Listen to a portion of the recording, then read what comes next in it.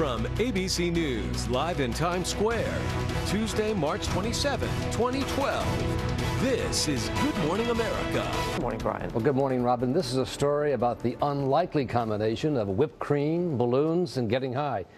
But it's something well known to a growing number of Americans, some 12 million, including apparently some famous ones. What they may not know is just how dangerous it can be. This is an emergency. You need to get here as soon as possible. Hollywood celebrities can self-destruct in the trendiest of ways. Was she awake? Yes, well, semi-conscious, barely.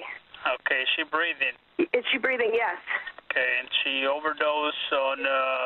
She's convulsing. She was Demi Moore, and when her friends called 911 2 months ago, Moore had apparently smoked synthetic marijuana and something else that caused a serious problem. She's convulsing, so we're holding her down. The something else was reportedly nitrous oxide gas, what's found in these widely available tiny containers called whippets, legal because their stated use is to make whipped cream, but still quite dangerous. It basically stops the respiratory part of your brain getting oxygen. But for millions of Americans, it's seen as a harmless, legal hoot. At rock concerts, balloons full of nitrous oxide go for about $5 a piece, as seen in this video shot by an upset neighbor in New York City.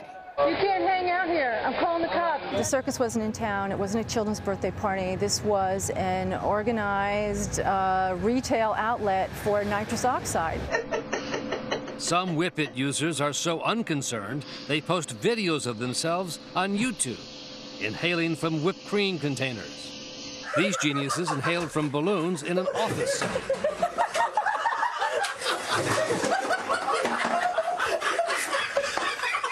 What you're concerned about is heart effects, effects on their peripheral nervous system, their effects on their organ system. Wall Street lawyer Debbie Goldman knows that all too well. I started to think I had a problem when I woke up one morning and I couldn't walk. Goldman says she started using whippets in college through her years at one of the country's leading law firms, going through 10 boxes of the tiny containers every night, 24 to the box. My whole body would go numb and I would just fall asleep. My neurologist told me I was very, very lucky that I didn't die from it or have brain damage.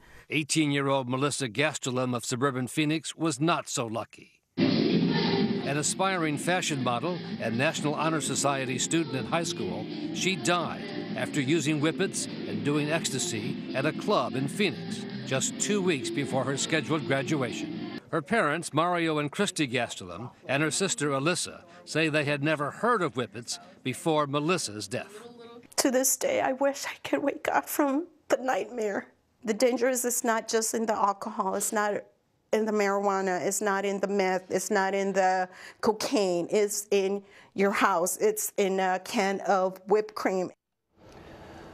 The sales of whippets seem to be booming on the internet. We bought a boxloads in fact, online, $20 a piece, no questions asked about our age or what they'd be used for. And while it is illegal to sell them for human consumption, it's a law that really is not enforced. I mean, how do they enforce it? How do they know what you're going to be using it Absolutely, for? right. That's what's so dangerous.